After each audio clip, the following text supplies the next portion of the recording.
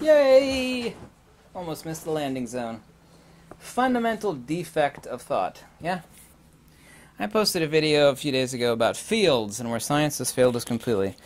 Lo and behold, which was no surprise to me, got some nice responses, and people are using interesting concepts to attack what I said. I said science never defined a field, which they never have. And they talked about fields with abstract concepts. Yeah? And this is really important.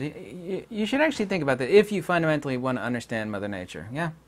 There are things in nature, and then there are things that human beings, typically dumb men, created as concepts, little things so they could talk with one another. But these things don't exist in nature. But they talk about fields in relationship to these concepts. And there are a few things. There are these many things that actually don't exist, like time, space, waves, emptiness. There's a list of them, okay? I actually have a pyramidal magnet here, by the way. I have a few of these for experimentation. This is the one and only time that you can genuinely say, and it's demonstrable, that pyramid power does exist, because it actually focuses the magnetic field right to this tip, and you put a Gauss meter right here on the tip, and it screams. It doesn't literally scream, but it's just really high Gauss, Tesla Gauss reading right here at the tip, because it works exactly like a fireman's nozzle that brings water to a point. The magnetic toroidal field shoots right out there, but it doesn't actually shoot out there. It's the actual dielectric field, loss of that energy or inertia. So. And of course, if you believe modern science, there are virtual photons being emitted from the tip of this magnet. And that, of course, is completely ridiculous. So, but I want people to understand, and it's so very important, that these concepts that people wrote to me in the comments about attacking the, and I don't care if people attack me, attacking the fields video, these are not things in nature. They don't actually exist. I'm going to list a few of them here. They kept using these exact same words over and over again, which they always do. Points. So such a thing as a point in nature. A line. Force. Force is not a thing. Force is done by something upon something else relative to something else. Force is not a thing. Magnetism is the force vector of loss of energy or inertia of the dielectric. It's a three-dimensional force vector. But the force itself doesn't exist. There's actually an enormous force vector occurring right at the tip of this pyramid magnet. This is a powerful little sucker. You can actually feel it. You're not touching my nose, or you can feel it on your wrist, on your nose, and on your lips. It's actually that powerful, believe it or not. These are actually hard to get, which is really weird. People would love experiment. People love magnets. They would really love experimenting with these. But there's nothing, emitting from the tip of this magnet. All fields are ether perturbation modalities. A magnet is a point source object.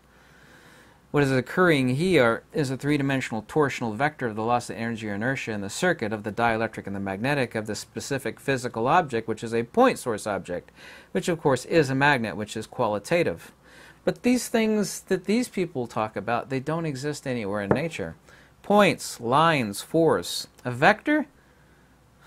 A vector is purely conceptual. Numbers. Mother Nature doesn't deal in numbers. Mother Nature deals in pressure mediation. That's all Mother Nature deals in. Mother Nature, like I said before, is a hairy armpit chick with muddy feet and a hemp skirt. She doesn't have a calculator or a slide rule. There's no real Mother Nature. I'm just using that analogously, okay? Some people attack me for that. It's like, just, go with the analogy, will you? Acceleration. We'll talk about acceleration. Acceleration of what, by what, due to what? Energy. There's something else in the branch of science. They can't actually define the word energy itself. They can't. They can talk about different forms of energy which are measurable, demonstrable, as long as you include a temporal variable and a given result measured in joules, watts, volts, amps, so on and so forth, coulombs. These concepts not only do not exist in nature, they don't interact with other things. They're not things themselves. They're not noumena, a thing in itself, the essa or essence of what something is. There's not a single scientist on this earth that can tell you what's going on outside of this very powerful pyramidal magnet. They can't do it. It's emitting virtual photons. No, it's not emitting anything. What do you think the field around it is?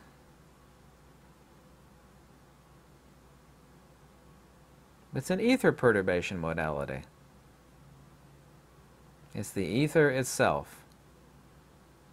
Concept. There's no concept. There's no points here. There's no lines. The lines came up arbitrarily from looking at iron filings over top of a magnet. They'd see lines. What they're actually looking at is a constructive and destructive interference between the magnetic and the dielectric. Constructive and destructive interference. Well, look, you can just see lines. If you actually sprinkle iron filings over top of a magnet, you see lines. And this is lines of force. That's where the lines of force came from, by the way.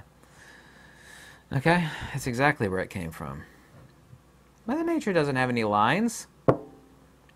Mother Nature has fields and field condensates. You know what a field condensate is? It's matter. And all matter is compounded hydrogen. Helium is a double compound of hydrogen. So on and so forth. Gold, everything. Uranium, everything is just a compound of hydrogen. And matter, of course, is nothing other than a super high energy version of light. And I was the first person to point that out, at least as far as I know, years and years ago, and it was recently confirmed. So, and these people were attacking me in the comments. Not many, just a few of them. And I don't care about them attacking me. It's not interesting. You need to be able to see through these people. When you have an intellect and a sharp mind, you could read something someone says and you can see right through them, just like they're a piece of transparent paper. None of these things exist in nature. Points, lines, force, vectors, numbers, acceleration. Those are not things, they're concepts. Concepts do not interact. Concepts are not things that do things.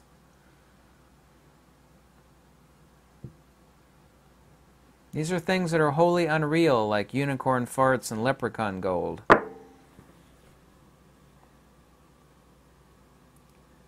These are inventions of men. These are not things of Mother Nature. These are not things that we can point to, point to in nature, because they don't exist. Can't you see that? I wish these people could see that, but they can't see that. They keep using these words. Until they can define what a field is, which is really easy, it's an ether perturbation modality, that's all a field is, they can never explain anything. Sure I can. You can explain everything with math. Math is superficially descriptive, but it's not explicative. It doesn't explain anything. All the formulas in the world can never tell you what the essence of what something is. There is no math formula that can tell you what a field is. Not a one. There is, I dare you to point to one. It says right here what a field is. I'm referring to one of the Maxwellian field equations. It doesn't tell you what a field is. It tells you demonstrable, measurable criteria for determining field movements, powers, vectors. It doesn't tell you what a field is.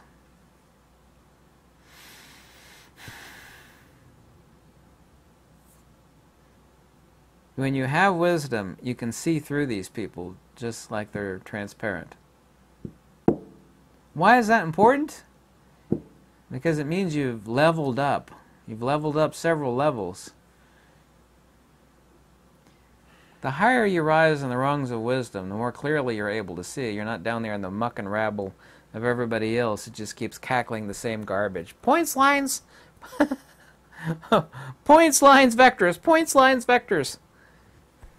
These are concepts. They're not things in nature. Did I make that abundantly clear? I hope everybody has a wonderful week. Thank you.